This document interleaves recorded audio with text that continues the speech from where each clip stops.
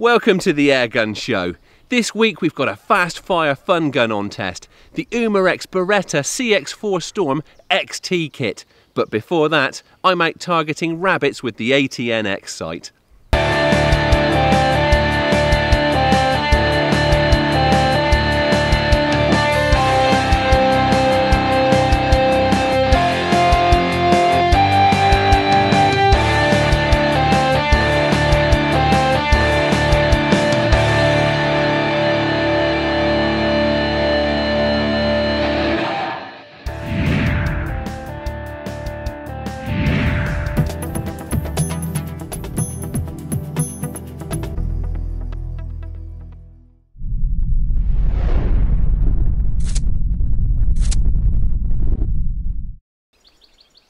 I'm out rabbiting on some pony paddocks this evening. Now the rabbits are causing problems here by burrowing around the field margins, and those burrows pose a danger to horses and to their riders if a foot finds its way in there. Now I hit the rabbits here pretty hard through the winter months, but they seem to have bred well through the spring and there's been a bit of a comeback, so I'm back here to have another go at them. We had a drop of rain this morning, but it's turned out to be quite a fine evening, so I'm hopeful that the rabbits will venture out in this fine weather to feed on the grass that's been softened by that rain. Now the position that I've chosen, apart from enabling me to cover the areas where I expect one or two rabbits to emerge, also puts me within range of some farm buildings that have been attracting feral pigeons, collared doves and even the odd magpie and wood pigeon, so there is the chance of making a mixed bag this evening. I'm trying something a bit different this evening. I'm using the ATN X-Sight instead of my conventional scope. Now obviously it's known for being a digital night vision unit, and over the months that I've had it on test I've used it for shooting rats and rabbits after dark, and it's fared very well. And I just thought I'd give it a whirl this evening to see how it does in daylight conditions. Now one thing, it is quite a heavy setup, even on the Brocock Bantam, which is a pretty light airgun. But fortunately I'm ambushing the rabbits this evening from a static position, and that means that I can use the trigger stick to take the weight of the gun, so it's really not a problem.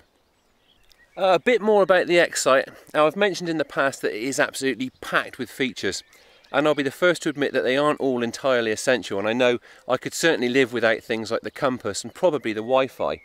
But that said, some of them are very, very handy, the obvious one being the night vision potential, which I've used a lot already, and the fact that you can record through it, which all being well will put to use this evening.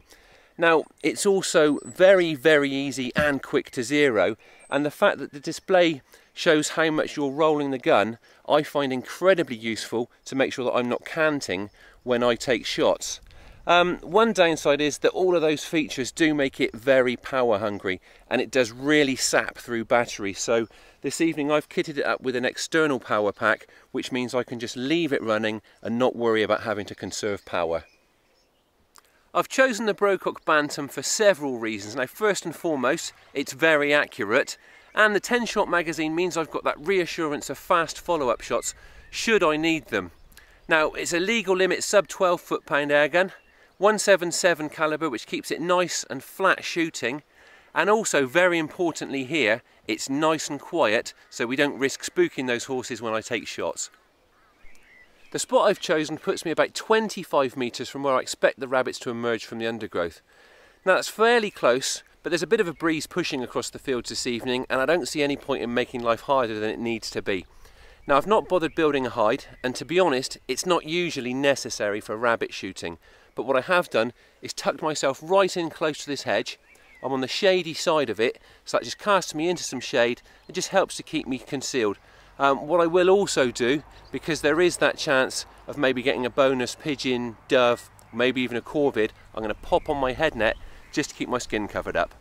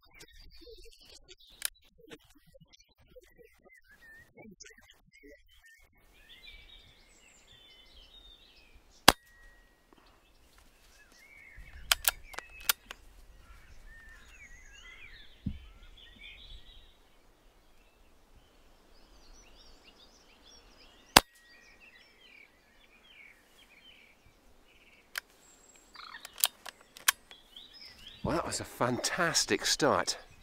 Managed to take the first one with a good clean kill. The second one, made the mistake of lingering, and I managed to bag that one too before it bolted, so that's got us off the mark and up to 2 very quickly.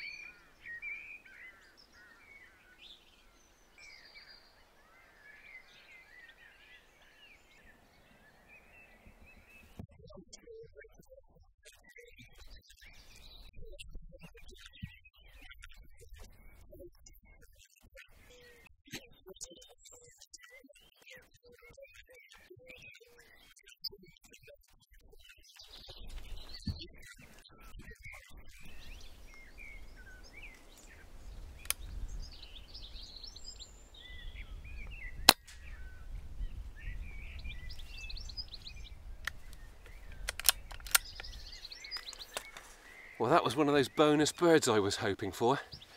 Collared dove swooped in, straight onto the barn roof, and it was absolutely oblivious to us. I managed to pick it off with a headshot.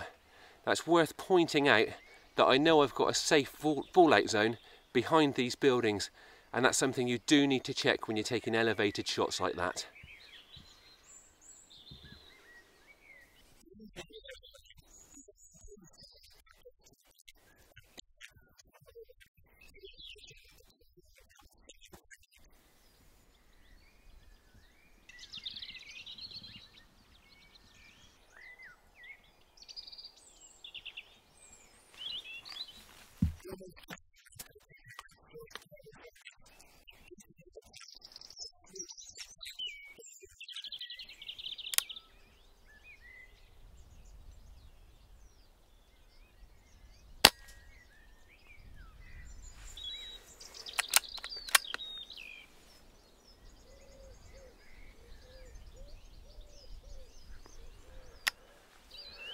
Well, that one flipped about a little bit initially. I think I may have caught it in the neck, but it was hit nice and solidly. It has expired, so I don't need to break cover and finish it off. We can sit tight and hopefully 1 or 2 more will come out before it gets dark.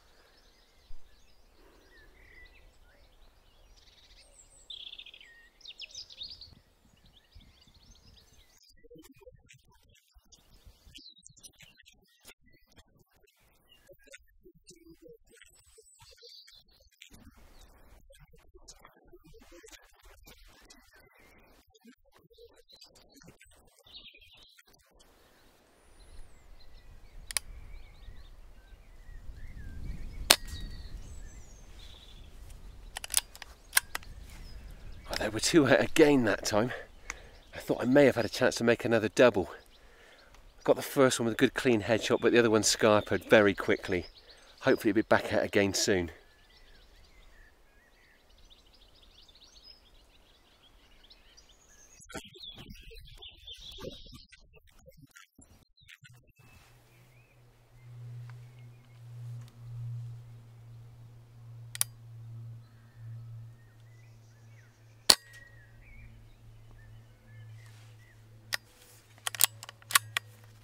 Well, that was another one from by that fence post, and it was another fairly small one, but I don't discriminate on size on pest control jobs like this.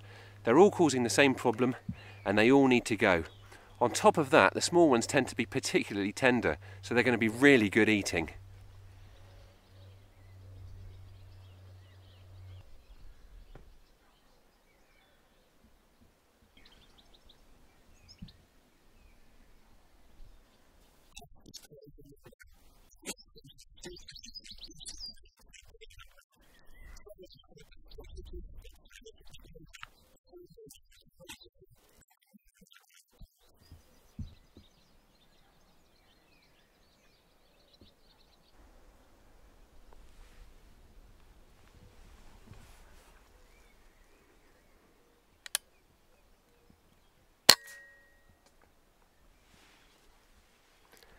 Well, there's another one. The light's just starting to go now, so I'm going to draw this session to a close and pick up what I've had.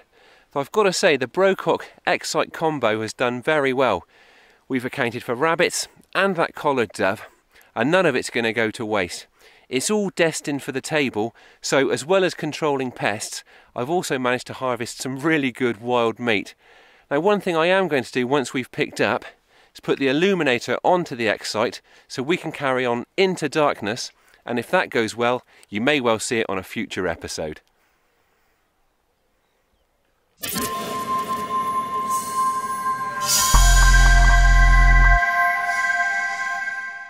And I think that session just about proves that the ATN X-Sight can cut it in daylight. And now, it's the Airgun Show news. This is the Airgun Show news, reporting on location from the Northern Shooting Show. Taking place for the second time, this show has established itself as a major event on the airgunning calendar. The airgun industry was in force both in the halls and on the ranges. This impressive two-story range from BSA was a real eye-catcher. Inside, Air Arms Claire West told us about how their Air Arms experience had been received. We're extremely pleased with the experience, yes. The wind was getting up a bit yesterday, so we were a bit worried about whether or not it was going to go ahead. But we got the roofs on and the tables out, and all the team are up there, and yeah, they're having a really busy day. I think people are really beginning to understand what the experience is all about, and that's about trying out the different target shooting disciplines. The teams up there are so great, they're supportive and they're really encouraging to our youngsters to get them to have a go at everything that's available. So yeah, we're really pleased. We've partnered British Shooting in trying to get this event out and about in the UK this year. We know for sure that this discipline has been championed in the likes of Germany for a number of years now. The shooting is the focal point of the action, so the viewer or the spectator can really get involved, and it's great because you don't know who's gonna. You may see who comes into the shooting lanes first, but they might not be the first to leave, so it really gets the adrenaline going and the excitement of it all. It's amazing, it's really engaging and really good to watch. The redesigned Airgun Shooter magazine was attracting interest in Hall 2, with punters keen to meet the editor and check out this game-changing magazine. The second new look issue is out now, featuring a full test of the BSA Ultra JSR, squirrel control with none other than Matt Manning, and the chance to win a pair of ATN digital binoculars. Head to your local newsagent and pick up a copy of issue 96. And it was just time to check out some of the new kit on show. Probably the biggest new airgun launch was the limited edition Brocock Compasso Deluxe. It's got a new bipod system, soft touch stock, sling swivels and integral moderator. All this is available for a short period for just £100 extra on the price of a standard Compasso. Elsewhere, the NV gurus at Nightsight revealed not just a new product but a whole new brand. Meet the Nocturna handheld night vision unit. The initial idea around it was we have a kind of scope mounted hunting device that's out there. We kind of want to branch out into a more security based product, and it's also got uses in the hunting market as well. So it's just a 100 metre, or either a 50 metre or a 100 metre handheld version. So a bit like our Spotter Extreme, just more lightweight, compact, with a few little adjustment buttons just for scanning around, that kind of thing, security guards. So kind of scanning around, if you've, say, shot a fox, you're wanting to go around looking for it, easily retrieve the fox, that kind of thing, or scan around a smaller permission for a rabbit or possibly even a fox at closer range. So the amount of sort of feedback we've got from hunters here has been really, really positive, so I'm looking forward to pushing it further. Thermal imaging has long been thought of as the costly preserve of full-bore shooters, but not so any longer. Leopold's latest comes in under £1,000. This is Leopold's first venture into thermal optics. It's the LTO, it's the Leopold Thermal Optic. It's a tracking device. It's a very small, very compact thermal device. It's got 6 settings. It's got 6 magnifications. It's got a range of just over about 100 meters for detection. It's very sensitive, it can track a blood trail, and the refresh time is 30 Hertz, so it's very quick. On a 30mm tube, it's lightweight, works from between -5 and plus 40 degrees. So yeah, it's a very, very handy, compact thermal. £995 is the recommended retail price.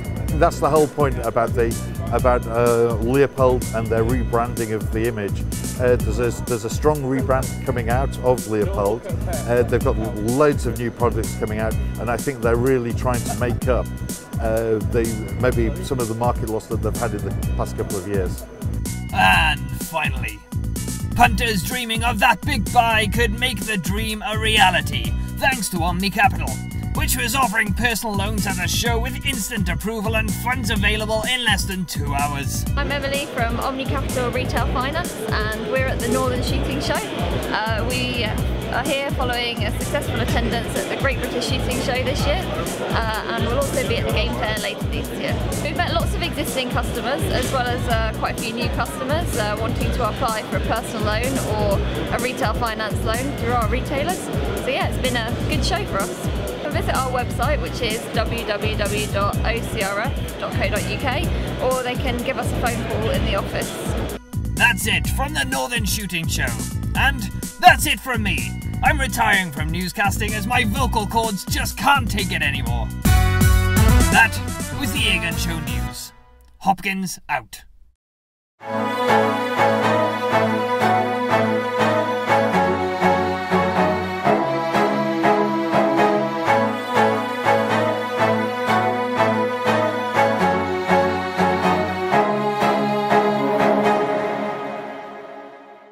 This week's test gun is something rather different from the usual. It's the Umarex Beretta CX4 Storm XT kit, distributed in the UK by John Rothery. This CO2 powered airgun is semi-automatic, which should make for some great fast fire action. The CX4's styling is best described as tactical, and its synthetic stock is surprisingly functional. The drop-down pistol grip and long forend make for a comfortable hold, and the cheek support is high enough whether using open sights or the supplied telescopic sight. One obvious feature of this gun stock is its numerous accessory rails. There's one on the top, one on each side and one underneath, and I can see a lot of shooters wanting to fit a laser sight to one of them to take full advantage of this Beretta's fast fire plinking potential. At 78 centimetres long and weighing around 2.5 kilos unscoped, this is a very manageable airgun, which is good news because you're going to want to shoot it freehand. It's fairly well balanced, and its proportions mean it's not going to be too much of a handful for junior shooters. The XT kit is absolutely rammed with extras and includes a silencer that fits to the barrel by means of 2 grub screws. The muzzle report still makes quite a pop with it fitted, but it does provide some sound suppression, and I reckon it certainly improves the gun's looks. You also get a neat vertical forend grip that fastens to the lower accessory rail. It makes for a really good hold when shooting freehand, and also features a very clever pop-out bipod. Simply press the button at the rear of the grip and 2 legs spring out to provide added support. If that's not enough, the kit also includes a Beretta branded 4x32 scope with an integral one-piece mount which features yet more accessory rails. It's a very compact, fairly bright mil-dot scope with finger adjustable turrets. The package comes in a very tough lined plastic hard case. It's a great way to keep the kit safe and organised, but there is one snag. You need to remove the silencer and shift the scope into a position that really is too far forwards for shooting to fit it in there. Although it's supplied with a telescopic sight, the CX4 Storm does come with open sights fitted. The rear element is adjustable for windage by Allen key, and the front element is adjustable for elevation by screw, and tools come supplied. The opens lend themselves brilliantly to fast fire plinking, and the peep-through one-piece mount means you can still use them with the telescopic sight fitted. For all its extras, this airgun's standout feature has to be its semi-automatic firing cycle. It's fed by a 30-shot belt magazine, which works brilliantly as long as you remember to use the supplied probe to ensure that pellets are properly seated before clipping it into the pistol grip. When the mag runs empty, simply press the button on the left of the pistol grip to release its retainer and pull it out for reloading. Reloading those 30 pellets is a rigmarole, but then that's the price you pay for rapid fire shooting. That fast fire performance is driven by a blowback action. It's great fun to use and has been very reliable over the weeks that I've been testing it. The trigger is quite heavy, but that's not a problem. The last thing you want on a semi-automatic is a very light trigger. There's also a manual safety catch conveniently positioned just above the trigger blade. The Beretta CX4 Storm is powered by an 88-gram CO2 capsule. Push in the buttons on either side of the butt plate and it pulls out to expose the port that the capsule screws into. Simply screw it in a clockwise direction until it locks in position and then push the butt plate back in. With the gun gassed up, it's time to clip up with a full magazine, pull back the cocking lever and push off the safety catch, and you're ready to let rip. Expect around 200 shots before it's time to replace the CO2 capsule. The test gun has been producing power levels of around 5 foot-pounds. Umarex state it as being closer to 6 foot-pounds, and you can expect some variation depending on your pellet choice. It's a sensible power level for backyard plinking, but don't expect to be toppling knockdown targets at long range. The CX4 has a smooth barrel, and groups of around an inch at 12 metres were the norm for me. So, it isn't a precision paper puncher, and it doesn't have the power or accuracy to tackle live quarry. But then that isn't what it's intended for. This is an out-and-out fun gun, and it's perfectly suited to high-speed tin toppling. Priced at £420, this is not a cheap plinking package, but the XT kit does come with a lot of extras, including silencer, scope and carry case. And the CX4 Storm isn't your everyday backyard plinker. Most importantly though, it's just great fun to shoot.